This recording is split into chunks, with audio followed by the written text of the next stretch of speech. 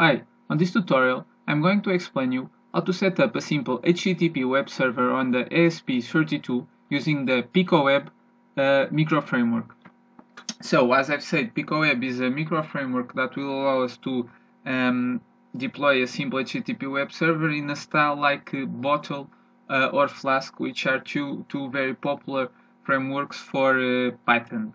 Of course, that those frameworks I've mentioned are very big. Their code is much more complex, and it was not feasible to use them on microcontrollers such as the ESP32. So Picoweb is a much simpler and lighter version of an HTTP web server. Nonetheless, it offers us a lot of flexibility, and there are lots of things we can do with it. At the time I'm recording this, I did not find an official support version for the ESP32. I wasn't also able to install it using MicroPyp, the MicroPython package manager. So I found kind of a workaround to manually install it and resolve all the dependencies to be able to run it on the ESP32. I'm not going to explain how to do it here. It's not an hard process. It's just boring.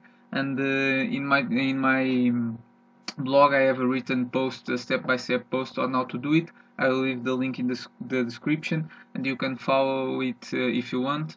But it was the easiest way I found to install it. If you have a better way of doing, please let me know. It would be very useful.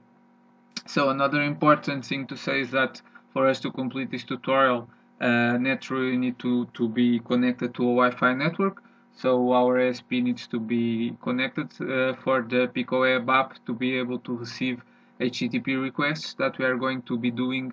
In this case, they are going to be very simple, and we are going to be doing it using web browser.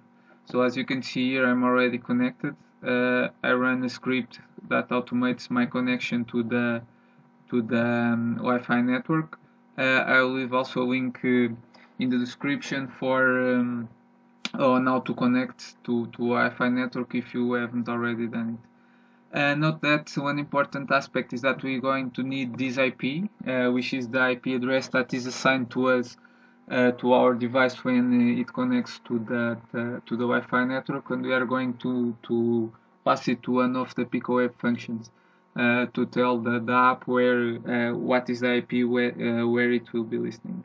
Note also that this IP is local, so you are only going to be able to contact the Picoweb app in your local network, meaning that the machine where your web browser will be running needs to be on the same network, Wi-Fi network of the ESP32. Otherwise, you will not be able to reach it. For example, from your friend's house or something else, unless you do port forwarding on your router. But port forwarding is kind of a more advanced procedure. It depends on the type of routers, and it may expose you to some security threats.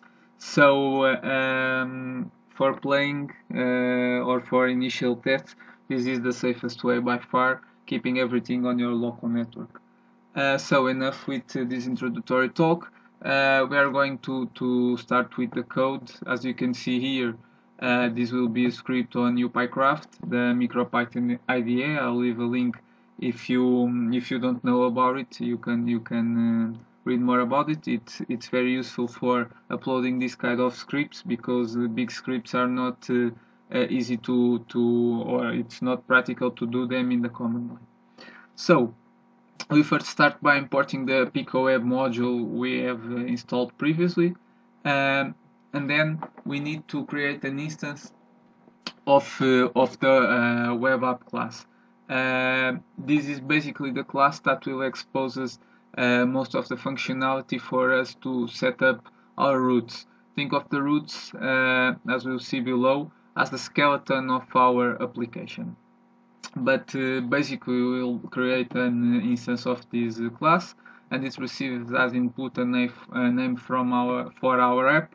You can name it whatever you like. I'm naming it my app, and thus we'll store here the variable of our app. Then, as I was saying, the way Picoweb works is by specifying routes. What is a route? Basically, a route, as you can see here, is the endpoint where, when some client does an HTTP request to that endpoint, it will trigger this route. For example, let me put here something. It will trigger, if I do a request on our server on the slash something route, it will trigger the execution of this index function that will do whatever we specify, and supposedly it will return an answer to our client. But just to explain, this is a decorator. In Python it's what is called a decorator. I'm not going to explain what a decorator is, but there are lots of resources around the web that explain it. Although you don't need to understand what a decorator is. Basically, you just need to call this, think of it as a function on the app object. Below, we need to define a function, as I've said, that will be triggered on an HTTP request received here, and this function will receive two parameters. Note that these parameters will be passed by the framework, and we will not need to worry about them, about being ourselves passing these parameters. The framework handles them for us. So this first one is of a class HTTP request, and we will not explore it here. We will leave it for other tutorials. The second one, I've called it the RESP. This is aligned with the names that the author of the library gives on the original tutorial. I will also leave a link here for the original tutorial, Hello World tutorial from the library. But this RESP object is basically a stream writer, Python stream writer, that allows us to write content to a socket that will be sent. The content will be sent to the client that is contacting us. So it's a little bit lower level than, for example, Flask or Bottle, but also gives us a little bit more of control. So, as now entering in the actual function, what we are going to do is basically respond to our client. So Picoweb, the Picoweb module, as we can see here that I've imported before, exposes a function called start response, that basically, if you look to the inside of this function, what it does is starting to write the first part of the HTTP protocol, like HTTP, version of HTTP, content type, etc. For now we'll just use the defaults, and this because this receives more parameters, but we'll tackle that in future videos. But it receives the previously mentioned stream writer object, because it will need to send some content to the client. These yield from keywords here and here. We will not worry about them, we will just use them because this is related to the synchronous behavior of the framework, and it's something a little bit more complex, and we are not going to tackle it here like we did not tackle the root stuff.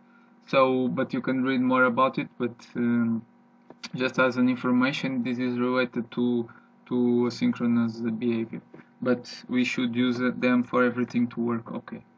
So we finished the initialization basically. So this is an utility function from the Picoweb, and then we want to send the actual content to the client. So we grab our stream writer object, and we simply call the A from asynchronous. This A is from asynchronous, the awrite method of that object, and pass it the content we want to send to the client. In this case, it's just a simple hello world message, and this will be sent to the client the same way that the previously HTTP header beginning was sent with the previous function call.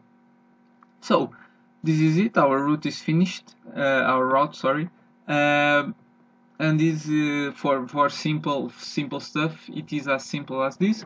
In this case, I'm sending an hello message. I could have been sending HTML, JSON, etc., whatever suits your application. To finalize and make our application actually run, we go back to our app object sorry, and called the run method. Basically, this run method is what will start the listening of the app to the incoming HTTP requests. This first parameter called debug, we set it to true, so upon running this app prints some additional information. And this host was the one I was talking about before, and this where we specified basically the IP address where our app will be listening, and it was the local IP that was assigned to us when connecting to the Wi-Fi network. And basically the code is finished. I'm going to upload it with uPyCraft. Very simple, as you can see. It kind of it starts running the script, but sometimes it messes some of the prints. But basically the output of this I'm sorry, this is kind of messed up. The output of this script is the message I'm trying to select. Okay, this message is from the Picoweb framework, and indicates that the server is running on a given IP, the IP we gave it, and on the 8081 port. This is a default port where the Picoweb will listen, but in the run method we can specify another port if you want. I'm going to copy this. So in uPyCraft you need to right click to copy stuff from the command line, otherwise if you do a Ctrl+C you will stop the script, and that's not what we want. So I'm going to copy. I'm going to go here to a web browser. I'm just leaving the HTTP part, and thus I'm going to access the route we specified. Note that it's the same. Sorry, this route is something. The route something was the one we specified. So note that this only indicates that message only indicates the IP and the port where the app is listening. It doesn't indicate a route because we can have multiple routes, and we define something as our route. It could be something else. And here we go. If we access this endpoint, we get an hello world message as we defined in our code.